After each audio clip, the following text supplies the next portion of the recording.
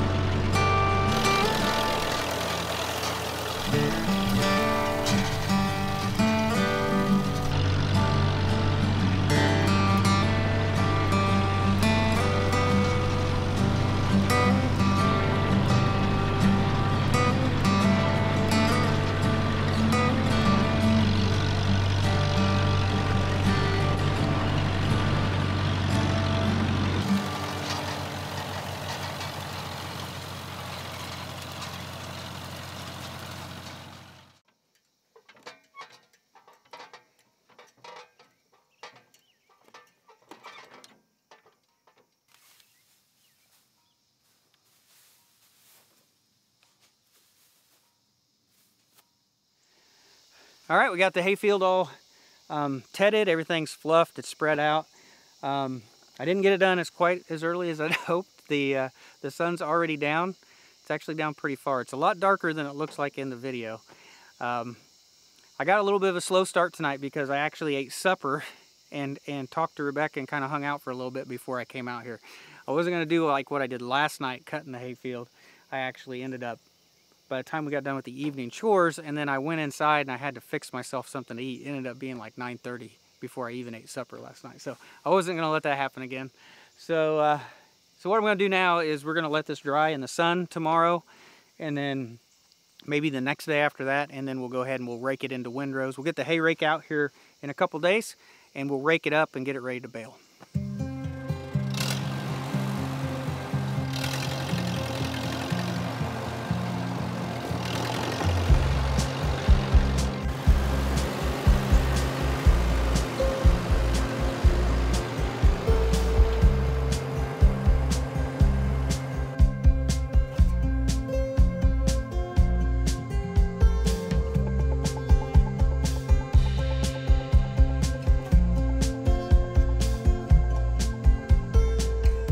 So our hay wagon was half full of bad hay from that first cut of hay.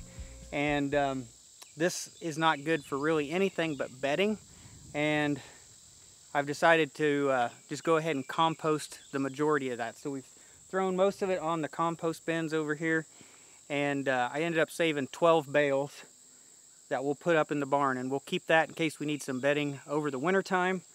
But I don't need all of that taking up space in the barn. So I'm gonna go ahead and get these last few bales put away in the barn, and then tomorrow morning we're gonna end up getting the hay rake out, and we'll start raking our windrows and getting it ready to bale.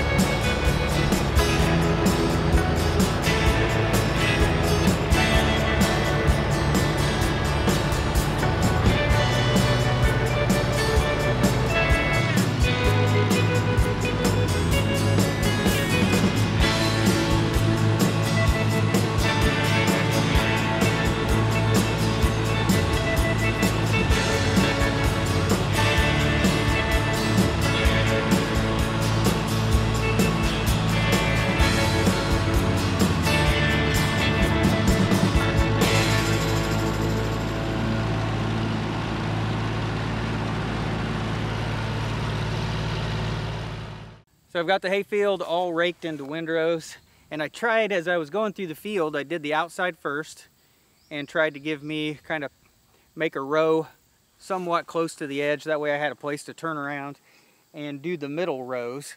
And I tried to space it so that I would end up with double windrows, but some of them I ended up, you know, just eyeballing it. So some of them I ended up a little too wide, and they ended up being triple windrows by the time I bunched it up from both sides and brought it together. So so that may be a problem when we get to the hay baler, because it's you know, that may want to clog it up, so we'll just have to watch that when we're baling it. So the hay looks pretty good. It's a nice light green color. I don't know if that'll show up in the video, but you can tell it's definitely dry. It's at least dry here in the middle of the field.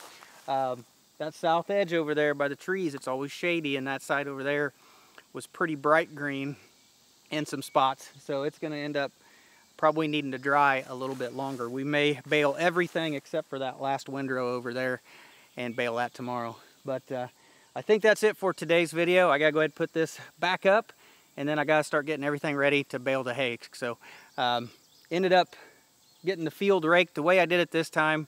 I'm switching it up every time, trying to find the best way. So the way I did it this time was probably the fastest way I've ever raked it. Took me 1 hour and 15 minutes, and that was filming. So probably, if I wasn't trying to move cameras around, probably would have got done in 1 hour. So pretty happy with the way this all worked out. Wish that the shady spot over there, I wish I would have raked that out to the sunlight in the middle of the field after I would have cut it, and then tedded it and spread it back out in the sunshine, and maybe all of this would have been dry. But yeah, that's it for this video, guys. So I'm gonna go set up the hay baler and get that all ready. I'm gonna be back out here probably in about 2 hours, and we'll end up baling this. Should have Rebecca helping me running the tractor. So hopefully it'll go fairly quick, but that'll be in the next video. So thanks for watching, guys. I'll see you in the next one.